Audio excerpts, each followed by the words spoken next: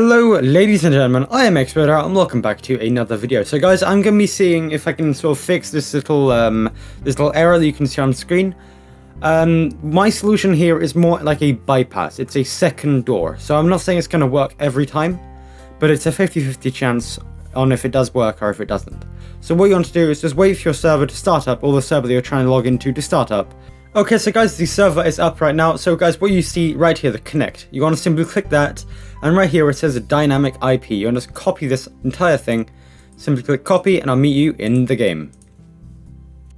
Okay, so guys, we are in the game here. What you want to do is go over to multiplayer, click direct connection, and this is where you want to put in your DNI IP. So what you want to do is simply click, we'll hold Control V, it will paste it in there. Normally that would work if you'd simply click enter.